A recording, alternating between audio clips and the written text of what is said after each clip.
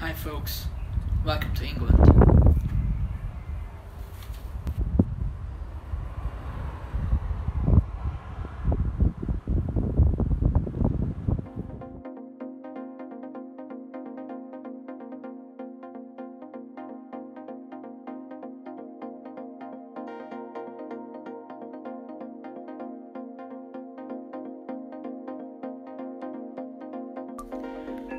Hi there folks.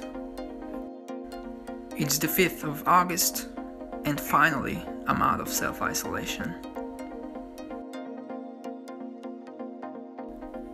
It's been a rather boring 5 days, but thanks to the tests to release, now I'm finally able to go out. This, what you're seeing right now, is Sheffield and its glory. So why exactly did I choose Sheffield over all the other great British cities? Well, it was more or less a lesson I learned from my previous attempt. Because, you see, previously I went to Liverpool,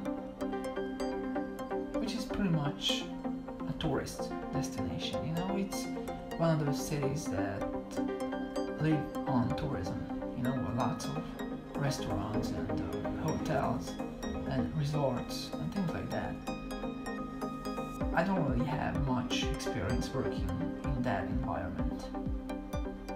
I do, however, have experience working in factories, in warehouses, and places like that where I have to use my hands to work. So I was looking for a place that has lots of opportunities like that. Sheffield seemed like a place where there's a whole lot of industry. They're making stuff here. They have warehouse depots here. And on top of that, they also have the usual things that you'd find in a big city, like stores and malls and some tourist destinations as well. So it has a bit of everything, which is good. The second reason why I chose Sheffield is because it's situated very well. It's close to other major cities like Doncaster and Leeds and even Manchester. So I figured if for some reason I can't find a job in Sheffield, I'll be able to just take a train to Doncaster or Leeds or some other bigger city where industry is a big player. And by the way, I'm pretty sure I'm not pronouncing these towns well. Like, I'm pretty sure it's not pronounced Doncaster, but that's just how I pronounce them, so sorry about that. So for the self-isolation, I stayed at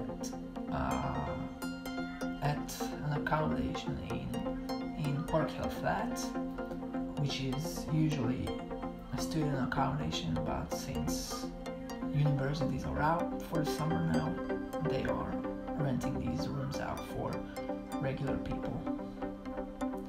I took a room for 10 days here, and it's been 6 days now, and I can finally go out and explore the city. So what's it like to fly to England during the COVID and Brexit situations? Well, it's not a lot different than it was before.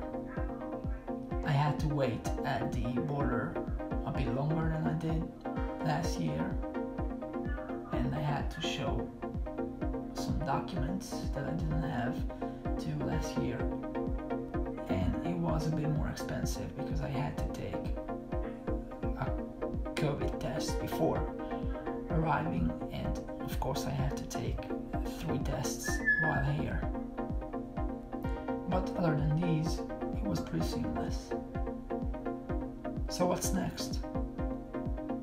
well, now I can cross another point out from my dream plan or action plan.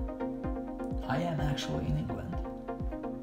Now I just have to find a job, then a place to live, and I'm good to go. Thanks for watching this little update. I'll check back soon. Bye for now.